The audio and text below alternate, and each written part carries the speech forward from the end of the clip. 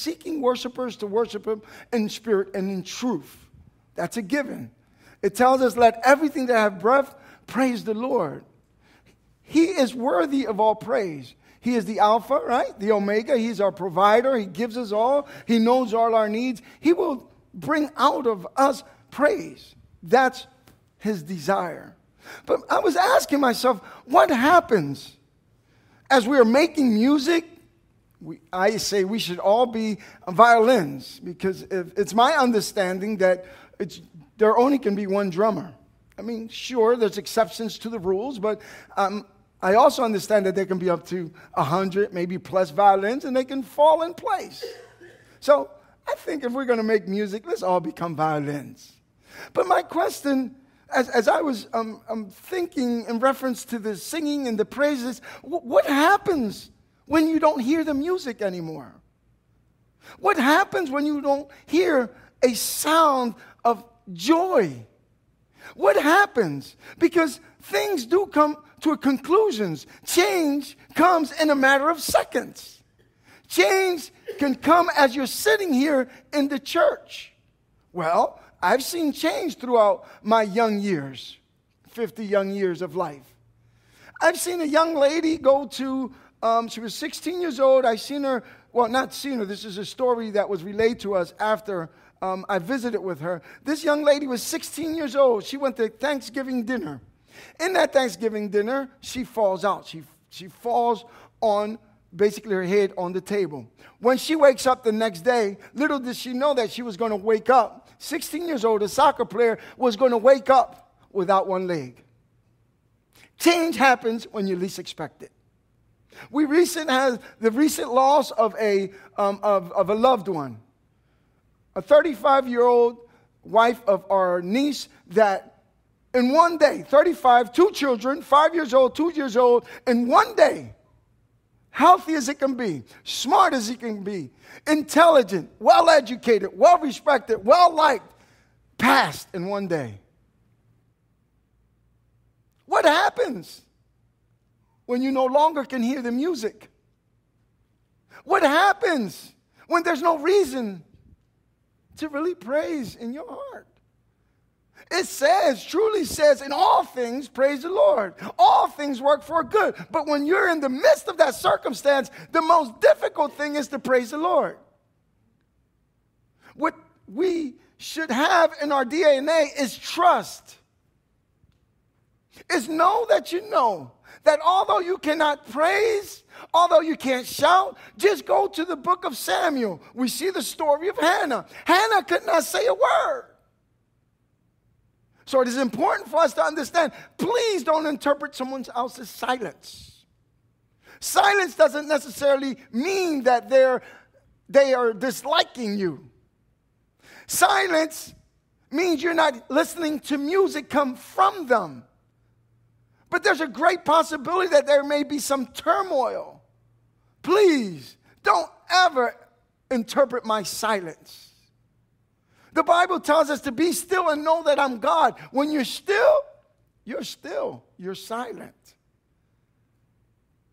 But God knows our every thought.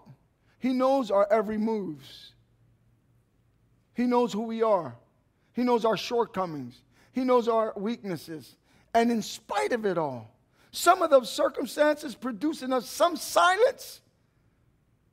But there's strings sounding in the heavens because something is about to happen.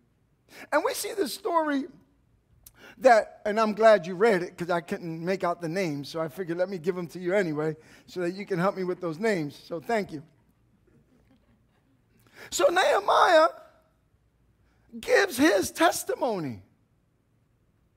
He speaks about his situation. He starts to say how his brother and some other brothers came down from Jerusalem, and he wanted to know the news about the people that were exiled, the people that were separated, his people. He had a concern. And as family, we should concern one from the other. Well, he got the news. Nehemiah received the news that the walls were crumbling and that the people were just unhappy. They were producing no music. And that brought sadness to him. What he did next is so very important. So very important. They said to me, this is what they told him. Those who survived the exile and are back in the province are in great trouble and in disgrace. The wall of Jerusalem is broken down and its gates have been burnt with fire. He says, when I heard these things, I sat down and wept. Some days I mourned and fasted and prayed before God of heaven. I sat down and wept. It was a difficult moment. Not for him, because he's in the king's palace. It was a sad moment because he's seen the condition of his people. It's important for us to realize where we are, and sometimes we stand in a great place, but it's not necessarily our place. We need to look back and find out about our people, whomever that may be and wherever that may be. So he went on to pray. His prayer, Lord, the God of heaven, the great and awesome God who keeps his covenant of love with those who love him and keep his commandments. Let your ear be attentive and your eyes open to hear the prayer your servant is praying before you day and night for your servants, the people of Israel. I confess the sins we Israelites, including myself, my father, my family, have committed against you. We have acted very wickedly towards you. We have not obeyed the commandments, decrees, and laws you've given your servant Moses. He went before the Lord. The Bible tells us if we go before the Lord and humble ourselves, then he will heal our land. And that's what he was in dire need for. Before going to the king, he went into prayer. Before you go to your bosses, before you go to your superiors, before you go to those that are above you, especially in the working field, go to the Lord in prayer. Ask him. He supplies all our needs. He's a God of instant help in a time of trouble. Lean not unto your own understanding, right? Trust the Lord. So your circumstance is not bigger than God. God is bigger than your circumstance, no matter what it may be. But it also produced worship. For it said, Lord, the God of heavens, the great and awesome God. Recognizing how awesome God is should be the way we commence. Our Father, Matthew chapter 6 or chapter 7, one of the two. He said, the disciples asked, how do we pray? Our Father that thou art in heaven, holy be thy name. It's acknowledging him. It's giving him glory. It's giving him honor, for he deserves to be praised. He's worthy to be praised, and it seems as if that worship starts to open up and unlatch the windows of heaven. That's the key.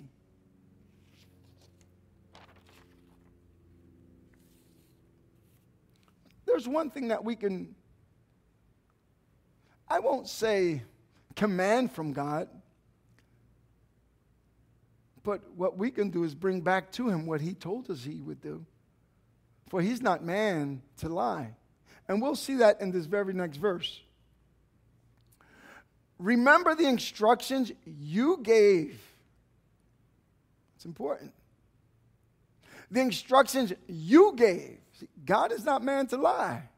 You said. You ever, your children, you forget things? Mom, you said. Dad, you said. And it's usually when things are going against, what their wishes are. And somehow we can't punish them for that because guess what? They're right. You say it. And it's okay. You're not contesting with God. You're just bringing to mind, to memory. See, God wants to hear from you. Didn't he tell Israel in many occasions while in the desert, remember where I brought you from? So he wants you to bring to remembrance of the things he's said and the things he's done, especially in those difficult times. When you find yourself ready to dig a hole and practically die, or in a difficult situation, a trial and tribulation moment, and a tempting situation, he's going to say, remember where I brought you from. And it seems like you come back to your senses. Are you following me, or am I putting people to sleep here?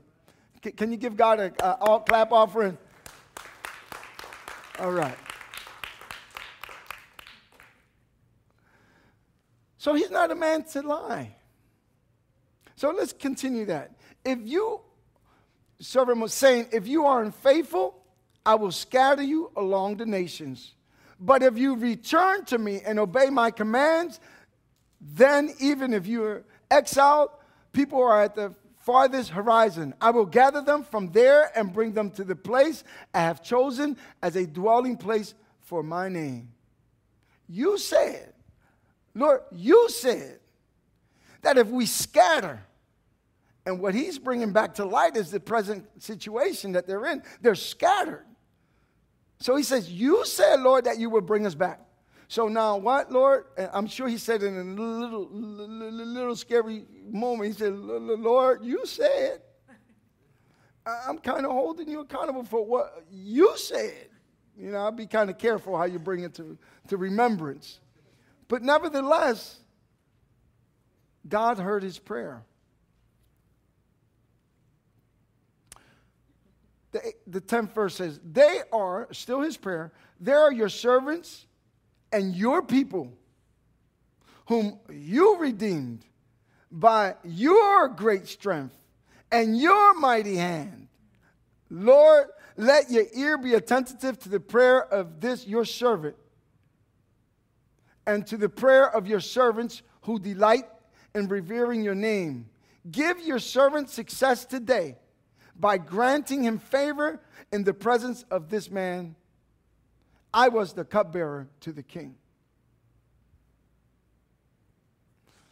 He gave him all this glory. You said, your greatness. You said, you did, you can, you will. Now I'm asking you for a favor. It's like buttering, let's go back to our children. They butter you up. Then you turn around and say, what do you want? Because it seems like my daughter is the most happiest when she wants something. So she don't know that a telltale sign is her happiness. And usually when she finishes the comment or whatever she's doing in a graceful fashion, I usually end up asking the question, what do you want? Am I right? How many experienced that before here? Is it just me? No, I didn't think so. So, all that glory, which is an amazing thing, God wanted to hear all this, but all he wanted is give your servant success today by granting him favor in the presence of this man. I was a cupbearer. Now, cupbearers, what they would do is, before the king would drink the wine, I don't think they had Pepsi back then, but he was a cupbearer. He would drink before the king, whatever it may be. In this case, wine. You could probably conceal some poison in there. Am I right? Versus water would probably taint the water. The wine, if someone was going to attempt to take the life of the king, it would probably be in the wine.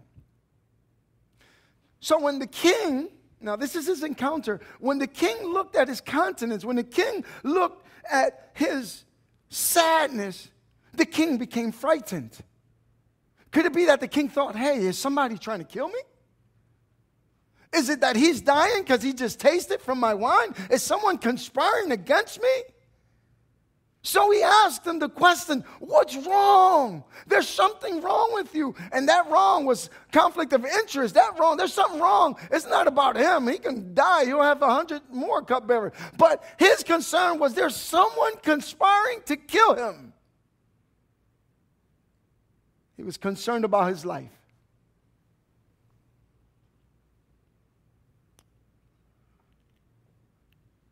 Nehemiah was concerned now. I mean, it doesn't say it. It's unspoken, but could Nehemiah say, well, maybe he may think that I'm trying to poison him. I'm the last one with the cup. So it says he was frightened. But then he says something very interesting. He says something so interesting. May the king live forever. That was his defense. That's what actually probably saved his life. What he was saying is, king, hey, king, don't you look at me in that way. I'm not trying to do you in. I can because I'm the last one with the cup. But guess what? I want you to live forever because I know that God has a plan with you. I know that you, king, are going to be used by God to serve my people. I know that my boss, that my teacher, that my neighbor that's getting on my nerves is there and designed with a plan from God. All we need to do is be still. Take the advice of Nehemiah. What he did was prayed. What he did was fasted. He went before the Lord with a plea. Because when we go before the Lord, things start to shift in such a way that it will produce in us, as Nehemiah did, it will produce in us worship. How many are following me so far? Amen.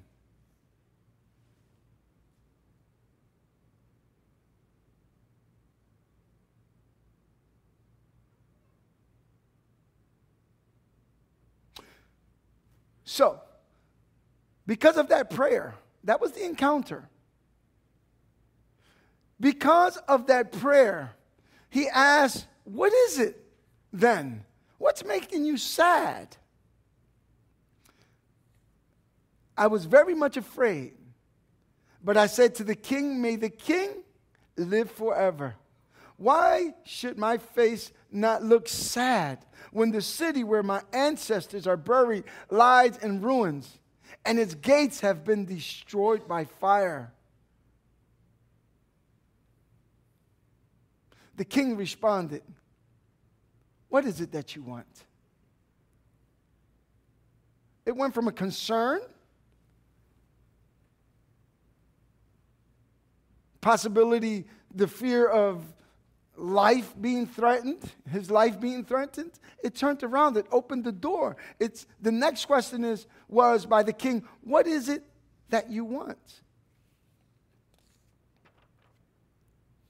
He asked that question, but he went right back to step one before the king answered.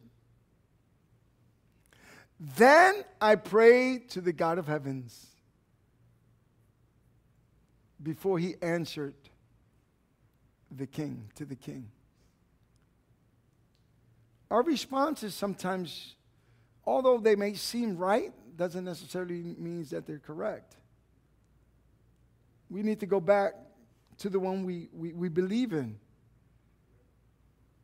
There was a conversation between two, but the overseer was God. He went back to God before responding. It says, then I prayed to the God of the heavens. He's giving him honor.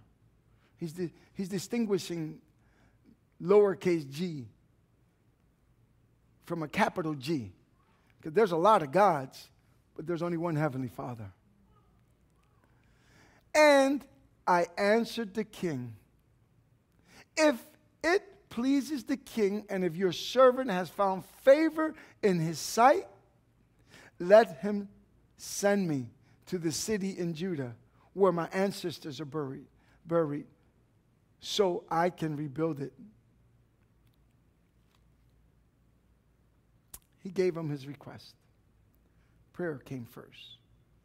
Let's see what the king responds. Then the king, with the queen sitting beside him. Isn't it awesome when there's a king and there's a queen? It's cool, especially in the households, right? Then the king, with the queen sitting beside him, asked me, how long will your journey take? And when will you get back?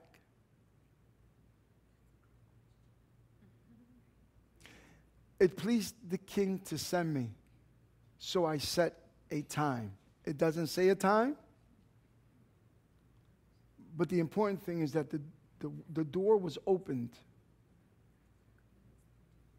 and the king released him. And it all started with a prayer. I also said to him, if it please, see now this Nehemiah is bright. He said, the door's open. Let me go on and ask for a couple more requests. Yeah. He started off with one request. But since you're in the refrigerator, Mom, can you also make me a sandwich? You ever heard that? You know, you're in the refrigerator getting one thing, your kids are asking you for something else. Just because. Since you're going to the grocery store, can you bring me back a box of Cheerios? Everyone's sleeping? No one's smiling? Come on now. Or is it me? Okay. So, it opened that door of communications, right? So, since I got the permission to go, I gave him the time frame when it should be completed. So I'm good. So let me go and ask this other question, you know? So don't be afraid to ask. Don't be afraid to ask. You know, in Genesis, in Exodus, God didn't say ask. He said take. Ask not, receive not. Don't be afraid to ask. The only thing they can say is no.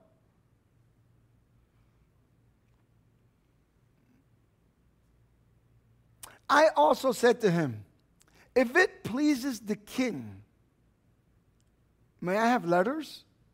Letters to the governors of Trans-Euphrates. Hey, I said that right. So that they will provide me safe conduct until I arrive in Judah. And may I have a letter to Asaph, keeper of the royal park, so he will give me timber to make beams for the gates of the citadel by the temple and for the city wall and for the residence I will occupy. Boy, he asked for a lot of things. And because the gracious hand of my God was on me, the king granted my request. So guess what, guys? It wasn't the king's doing. It was because the hand of Almighty God was with him. The king could not respond in a negative fashion. When God is in the equation, what seems that it can't be, trust me, church. Trust me, family. It's called favor.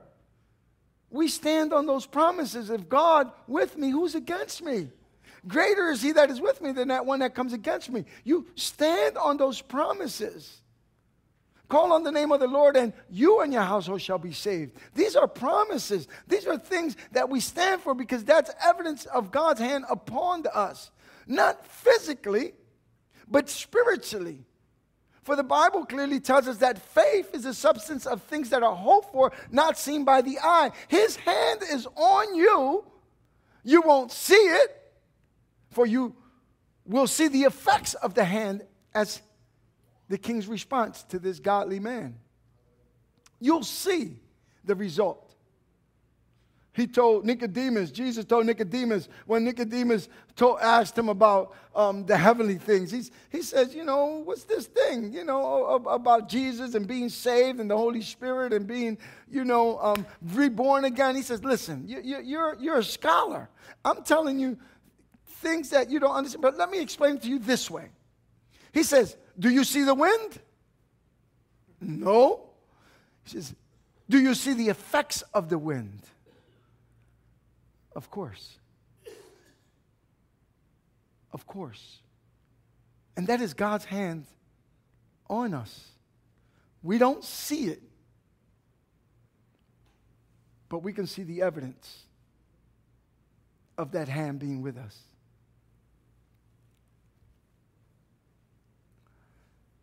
So he asked for 2 letters. And both of those letters, though, but there's the one in particular, well, let's say them both, because they both expanded his territory and assured his safety. That authority that he received by the king, giving him a handwritten letter, sealed, went from being a cupbearer to being a Pastor Tim, an engineer, to being an architect, to expanding his horizon from one kingdom to Jerusalem. Your troubles might be an opportunity for God to expand what he's called you to do. Troubles doesn't necessarily mean that the enemy is against you. Troubles may mean that God is putting you in the press to produce juice, grape juice. There's a great possibility that your circumstance is to definitely receive a victory that you would have to give a sound of worship.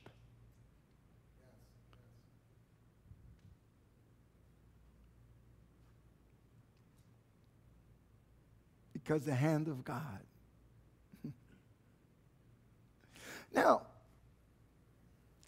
building is not just for intellects. I might not be qualified to build, but I know someone that can qualify me. He qualifies the unqualified. There's evidence. Moses said, God, who am I? I can't even talk right.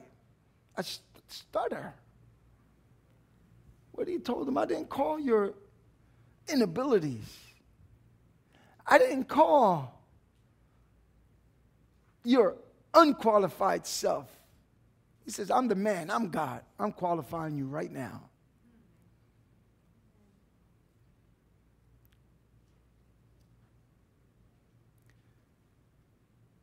Building in this situation to repair the walls of Jerusalem. There were high priests. They went to work. There was families. There were silversmiths. There were sons. There was rulers. And there was daughters too.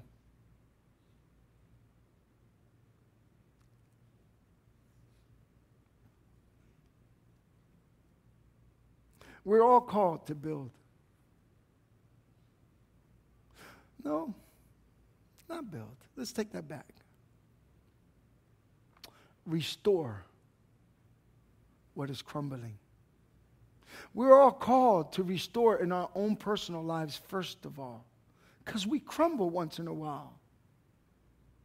We're called to rebuild, to restore in our families. We're called to restore even our neighbors' fences. But first, if you don't have, you can't give. See, we're all called to work. We're all called to labor. Matthew 9:37-8 is, then he said to his disciples, the harvest is plentiful, but the workers are few. Ask the Lord of the harvest, therefore, to send out workers into the harvest.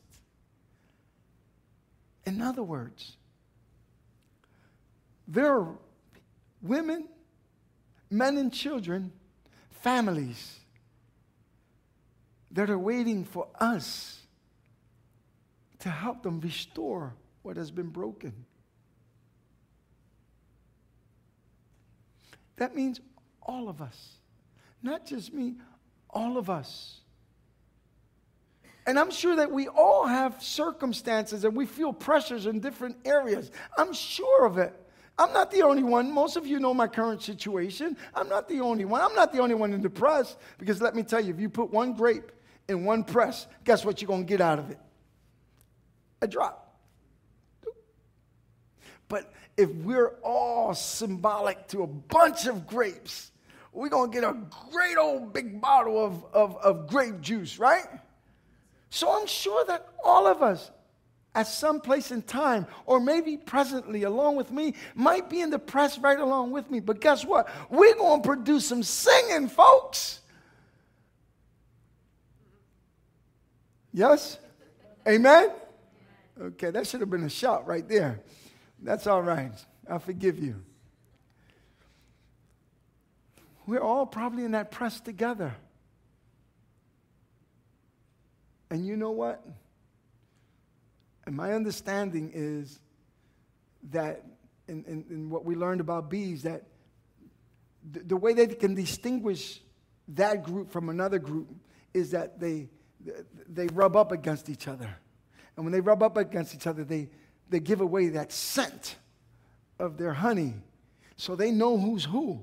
And guess what? We smell like we from the same group, church. And if we come together to make a difference, what I can't do alone, together, no matter what your position may be in society, I'm sure we can help build some walls. How many are with me so far?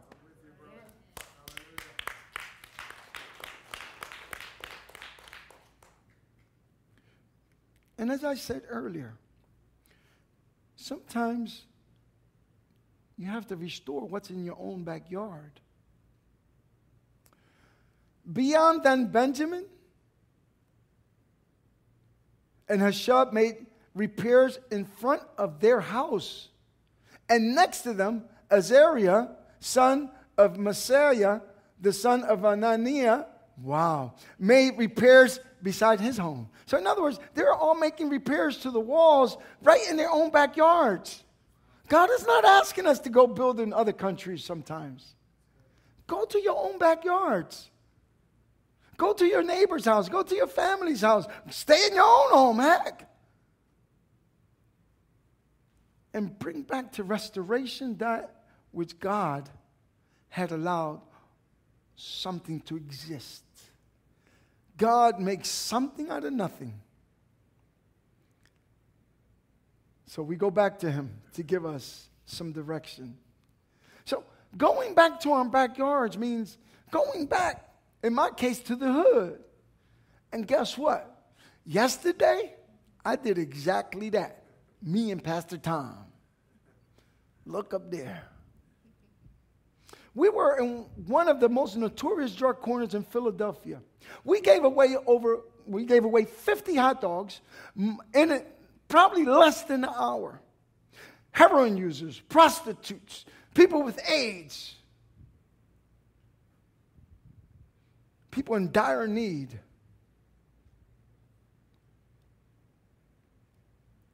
This is serious business.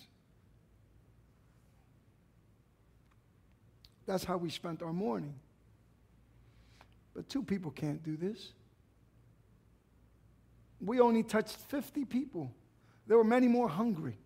We seen a girl not only eat one, she swallowed a second one. Somebody said they're going to eat hot dogs in the morning. I said, these people are homeless. You see those buildings? That's where they live at.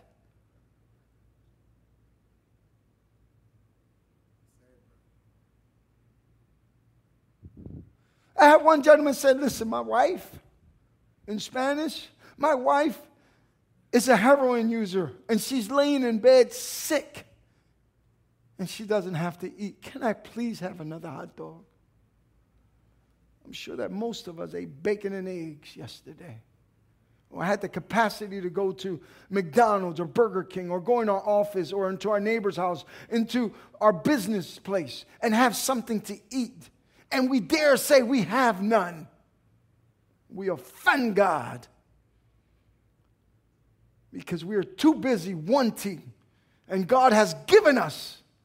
How dare we say we don't have? Blessed be the name of the Lord.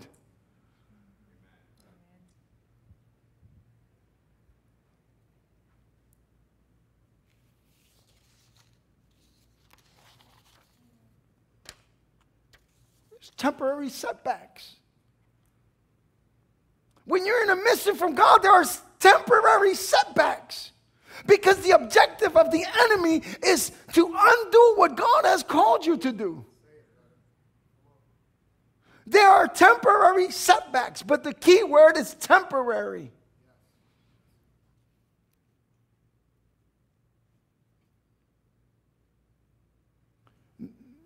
Nehemiah 4, 9, 11. And this is a foreword. This first, what he says here is a foreword of what occurred towards the end of these verses. That's a foreword. In other words, he's giving you the end first. But we prayed to our God because of them. Because of them. See, it has no significance. It's not telling me enough. Because of who? Why? We'll get the answer right now. And we had men watching for them day and night. So in Judah it was said, those who carry the loads are becoming weaker, and there is much dust. We are not able to work on the wall. Discouragement. Those who hated us said they will not know it or see us until we are among them.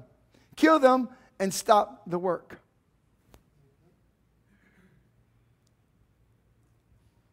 The enemy was out to destroy them, to kill them, to assure that they never get to build that wall. But there was somebody praying. See, you might not have the guts to stand in that corner. Because let me tell you, it's a dangerous corner. Up the street from there, I sat with a girl where they slit her throat.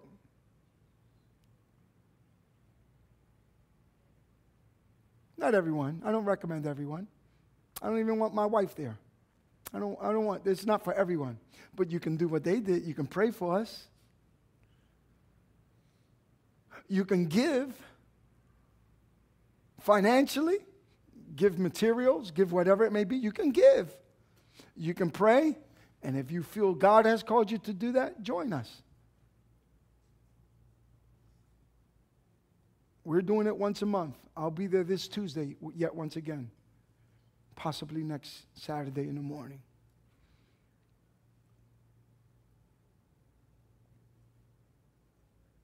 Those who hated us. There are some folks that hate us. But God is greater. Go back to step one. Pray. Proverbs 24:16. Therefore, do not throw away your confidence, which has a great reward. Hebrews 10:35. I'm sorry. Don't give it up. Don't give up that confidence. When does it come up against us? Don't give up that confidence. Because it says in Proverbs 24:16, for every man who is right with God falls 7 times, 7 times he will be risen up again. Don't give up the confidence. Don't give confidence because you come short of his glory. Don't give up the confidence because you see opposition. Don't give up the confidence because God has an opportunity to show himself to be God. Don't give up.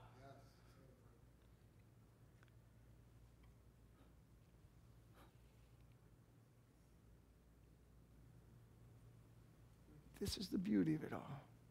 And they didn't. Verse 16, Nehemiah 6. So the wall was completed on the 25th of Elul. Elul? Well, I'm sounding like I'm speaking in tongues here. In 52 days. It was built in 52 days. I'm presuming that he gave the king a timeline. See, the king needed he needed him. He trusted him. To give him that kind of power and that kind of release and letters, he had to have trust him. There's some bond there. He released him for a short period of time with the expectations of receiving him in return, for him to return back. It's reciprocal sometimes. You do for me, and I do for you. So there's a compromise. There's a compromise.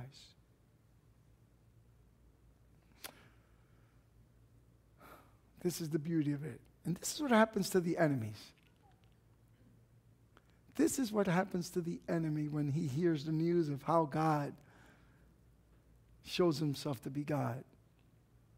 Verse 16. When all our enemies heard about this, all the surrounding nations were afraid and lost their self-confidence because they realized that this work had been done with the help of our God.